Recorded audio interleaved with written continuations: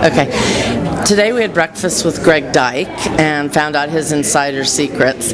What's totally clear about him is that he still has a great sense of humor, even though at times he was at the center of the nation's dramas around things like the Hutton Report, weapons of mass destruction in Iraq, and so on. And clearly he never stopped smiling.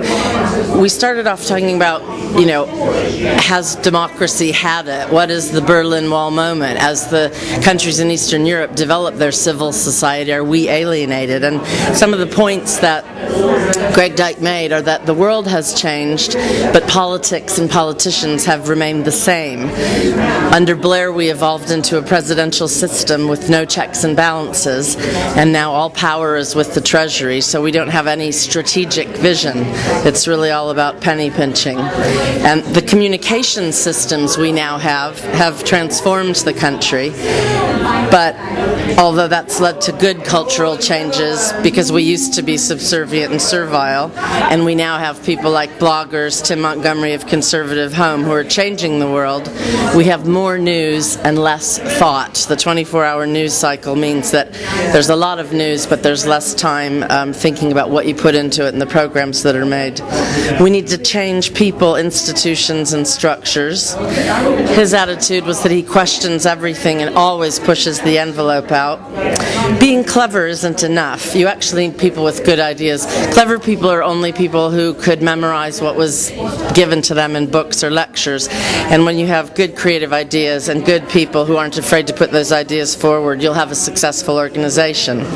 Staff need to feel valued. You can't win if you alienate the staff.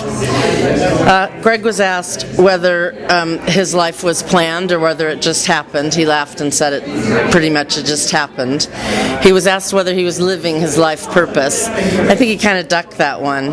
And he was asked what he would put on his headstone. Again, he was more comfortable saying it's better to leave the world or the place you've just left a happier place.